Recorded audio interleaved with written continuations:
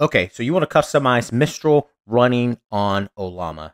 So let's jump right into that. Now, if you haven't already, go ahead and navigate over to the Ollama.com website and search for the Mistral model, and you should see this particular screen pop up here. And we're going to get some different information about the model here. And we scroll further down, we can get some information around the different flavors of this model. Now, there's two different versions. We can get the 8 by 22 billion parameter model or the 8 by 7 billion parameter model, but we'll be using the smaller of the two models here.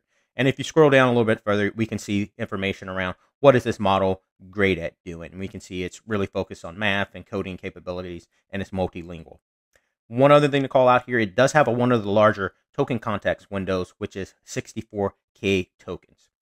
All right, so now that you know how to find Mistral within Ollama, we're going to jump over into the terminal and run a couple of commands. Now, one thing to call out before we jump over into the terminal, if you're not super familiar with Ollama, feel free to go down in the description. There's two links to two different videos, one for how to set up Ollama on a Mac and one for how to set up Ollama on Windows. All right, let's jump over into the terminal. Okay, I've got terminal pull up here now, and I'm going to run a few Ollama commands. Now, the first command that I'm going to run is Ollama list to list the models that I have installed here so far. And you can see I have a handful of models installed here, but the model that we want to install is going to be the Mistral model. So I'm going to run the next command, which is Ollama pull. Now this will pull the model down onto my computer without actually running that particular model. So I'm going to type in Mistral, and then I am going to put a colon there, and I am going to do 8 by 7B.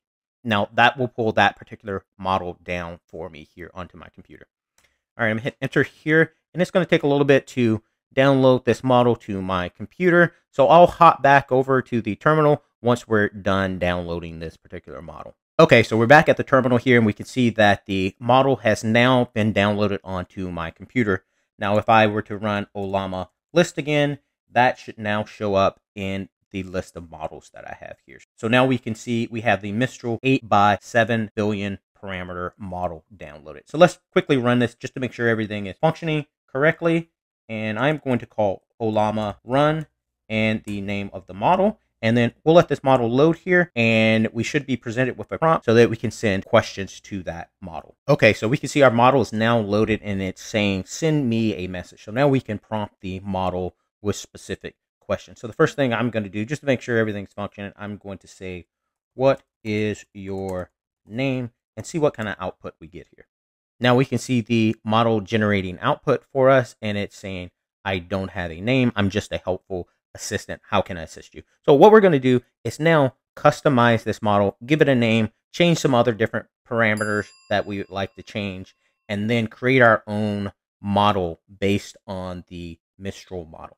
So that's what we're going to do next. We're going to jump over into Visual Studio to create our model file. Okay, I've got VS Code pulled up here with my custom model file that I am going to be typing out here. You know, you could use text editor or whatever text editor of your choice. I'm using VS Code because it has a integrated terminal built into it. Now, the first thing that I'm going to do to start building out my custom model file is I need to put a reference to the underlying base model that we are going to basically be inheriting from here. So the first thing I'm going to do is add from Mixtral colon 8 by 7 billion parameter model there. And that's just saying, hey, this is going to be our baseline model that we are going to use to customize here. So that's all that is here. Now, one thing to call out here, the from, it's not case sensitive. You can type that in all lowercase. That's just a convention that's used when creating your custom Ollama model files. Now, the next thing that I'm going to do is start adding in the different parameters that I'm going to need to customize my model. Now, the first parameter that I'm going to add is the temperature parameter here, and I am going to set this temperature to a value of 1. Now, this is the highest value. It's usually a value between 0 and 1. So that's usually what the value is going to be for models. Now, setting a temperature of 1 makes that model more creative in its output there. So that's what we're going to do there. And the next thing that I'm going to do is add the stop parameters that we need for this model. Now, each underlying model that is ran within Ollama it's going to have its own set of stop parameters. Now I'm going to enter the stop parameters that are required for this particular Mistral model. Now let's hop over into the browser and show you where I got these parameters from. That way you know how to customize any other model that you're running within Ollama. Okay, we're back in the browser here at the Ollama website and looking at the Mistral model here. Now, how we go about getting the stop parameters is we go down to the model card section here and we click on the param section. Now we can see that there are 2 values in this list here for the stop parameters, and that's how you go about getting your stop parameters when you're customizing a model. You just copy and paste both of these values and then put them in your model file. So that's how you go about getting the stop parameters for a particular model on Ollama. You can apply this to any other model that you're customizing. All right, let's jump back over into VS Code. Okay, we're back at VS Code, and we now have an understanding of how we came about getting the stop parameters by looking at the model card on Ollama. Now, we need to set up the template parameter here. Now, the template parameter controls the output of the response for the underlying model. Now, if you don't enter this correctly, you could get some weird output when you're prompting the model for questions.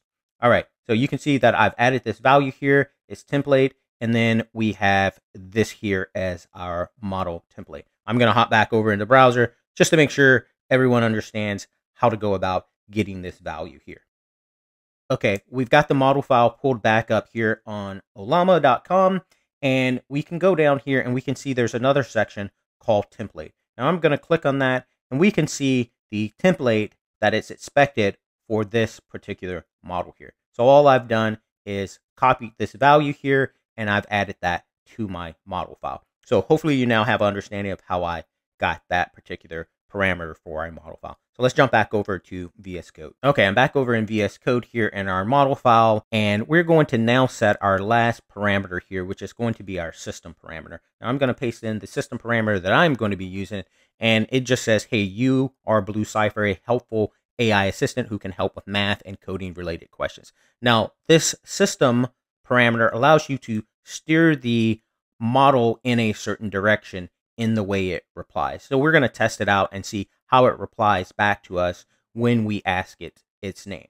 But before we test out our new model based on this new model file, I want to show you how you can go about finding other parameters that you can customize here. So I'm going to hop over into the Ollama model file documentation and just briefly go over a couple other parameters that we could have set if we wanted to. So let's jump over into that documentation now. Okay, we're at the Ollama model file documentation hosted here on GitHub, and I wanted to just show you the section that relates to the parameters here. So I'm going to go ahead and click parameter, and we can see the various other parameters that we could have set here within our model file. Now I'll call out a couple of these that you may want to tweak based on your use case and needs.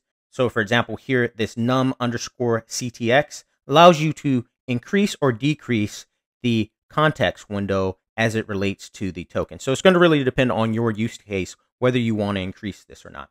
And then you've got some other things within here that we've already set as it relates to the different parameters. We can see the temperature parameter and the stop parameter, but we could also set things like top K and top P if we wanted to tweak these things. So I wanted to give you an idea of how you could go about finding other parameters that you could have tweaked in your custom model file. So let's jump back over into VS Code and actually create our custom model based on our model file that we've now created. Okay, I'm back at VS Code and I have my model file pulled up here. Now we have completely created our custom model file that we can use to actually create our own version of Mistral based on the parameters we have set here.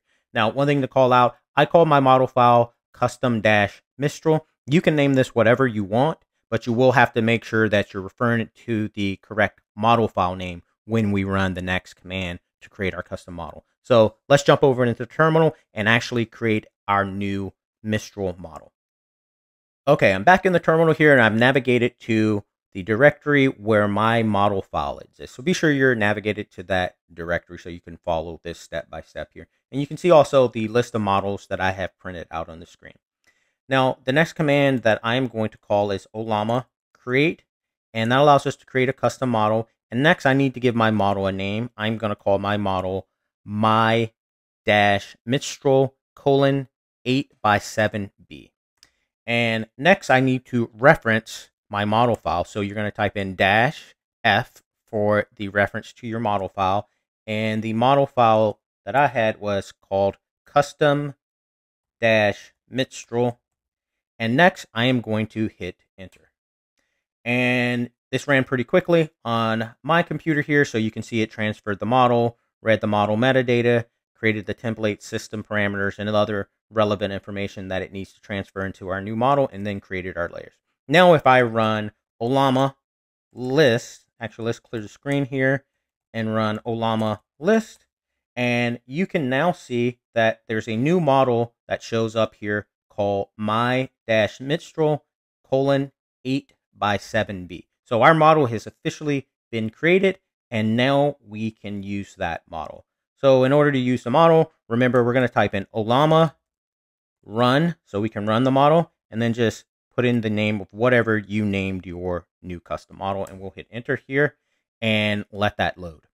Okay, so our model has now loaded for us, and it's presented us with the prompt to send it a message. So the first question I'm going to ask, because if you recall previously, we asked the model its name and it didn't have a name. So let's say, what is your name? And see if our new system parameter takes effect. So let's see what the output is. So it says, hello there, I am indeed here to assist you with math and coding related questions. You can think of me as Blue Cipher. If you recall, we named the model Blue Cipher here, and it says, I'm a helpful AI assistant. So now we can see that our new custom model accounts for the parameters that we have set in it. For example, the system prompt, where we gave the model an underlying name. Now, you may be asking yourself, great, how can I use this model in an application? Feel free to check out the 2 videos that show up on the screen on how you could go about integrating your very own models within Ollama within your own chat application. So again, thanks for checking out the video. Hope you liked it. If you like the content, feel free to like and subscribe. I try to put out content like this on a weekly basis. Again, thanks for watching and have a great day.